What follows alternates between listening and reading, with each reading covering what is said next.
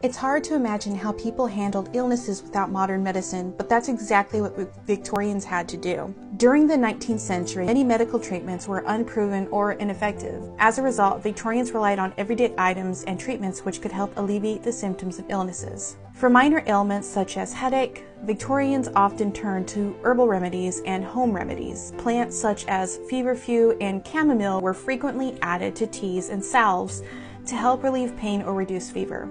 It was also common for Victorians to use such items as onions, garlic, and honey to treat a variety of conditions. In some cases, Victorians would also turn to more experimental treatments. One of the more popular treatments was leeches. They were believed to draw impurities in the blood and help restore balance. Despite the questionable effectiveness of leeching, it was a popular treatment for illnesses such as fever and headaches during the Victorian era. Other treatments also ran the gamut from the strange to the downright bizarre.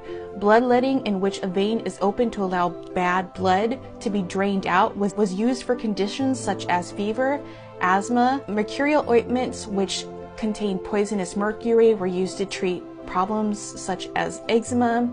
And although most of these treatments seemed outdated and downright wrong, some did help many Victorians deal with the ailments of everyday life.